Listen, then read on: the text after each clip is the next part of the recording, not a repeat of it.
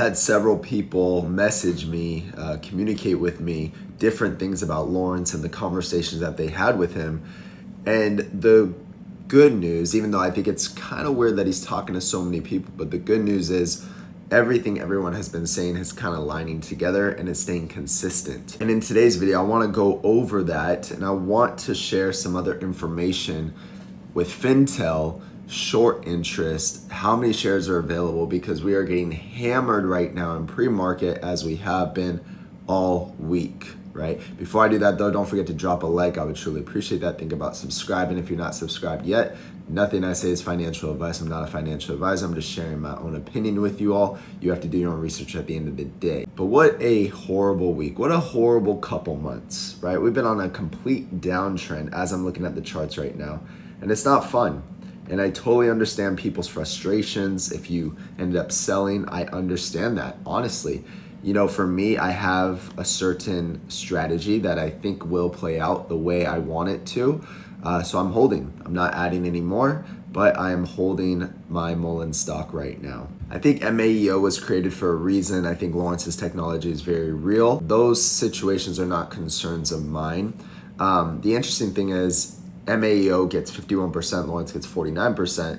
And I was watching Financial Journey's video yesterday, and I'm gonna play a quick clip for you all in a second, but he had a conversation with Lawrence. He got what he needed to hear, which is great to hear. I've always believed that MAEO is a real company, and it's based off his technology, and that Mullen would get 51%. And the whole goal of what everyone's hoping for is Saudi Arabia deal Friday, Tuesday, whatever it might be. We need some massive news this month because Lawrence has been saying a whole lot of stuff.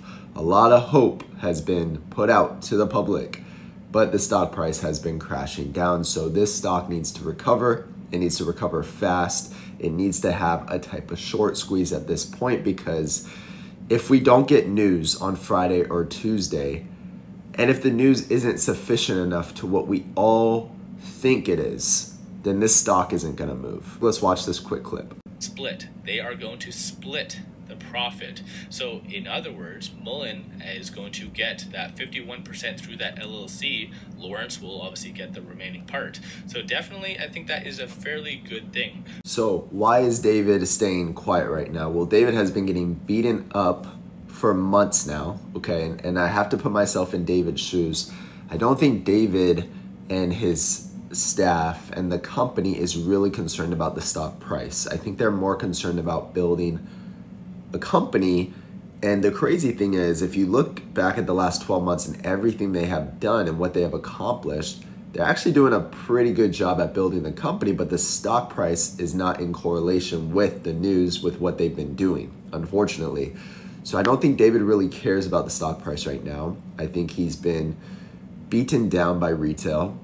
This is why he has put his comments on private. You can't comment back to him. I mean, if I was David and everything he has been going through, and I understand retail is freaking out and pissed at the guy because he's the CEO and he doesn't seem to be doing his job like other CEOs would be doing. But if I was in his shoes, looking from his perspective, he might be staying quiet for a couple different reasons. Maybe he's worried about the SEC. Maybe there's nothing really for him to say. It wouldn't change anything.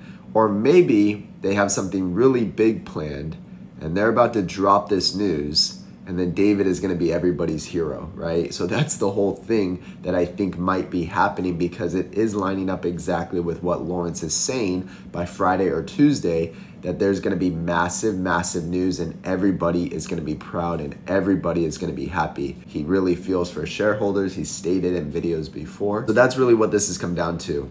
Friday or Tuesday, we're all going to get our answer of what exactly this deal is. What is Mullen up to? And then hopefully this moves the stock to where we all want it to go. And then we can really start to build this company the right way. We can get past all this manipulation and everything that's been going on. But let me know what you guys think down below on my theory of why David is staying quiet. I do think they have something massive planned. I just think they're waiting for the right time to drop the right news. It seems like they're also kind of aligned in that way, where Lawrence says he doesn't like to say anything until the deal is done. But it sounds like deals are actually done in Saudi Arabia from what he's saying, but the announcements will either be Friday or Tuesday coming up. So today's Thursday, we gotta wait another day or possibly another 4 days. Let me know what your opinion is down below. Now, this is utterly disgusting. You can see an hour ago, 750,000 shares available to borrow, to short, right? And you can see this has climbed. So they have been hammering us for a couple of days now, and I'm sure the bleeding will continue today. Again, I can't wrap my head around everything that they've done, all these convention shows, all these new hires. I mean, everything they've been marketing for this not to work out. I do think Mullen plays a role in the EV sector. I'm really big on these class 1, class 3 vehicles. I think their partnership with Randy Marion is huge, but it is all coming down to Lawrence and his technology, because that is where everybody's attention is towards right now. So I don't know what news we're gonna get on Friday or Tuesday, or honestly if we're gonna get any news. I do believe we will get news from what Lawrence is saying.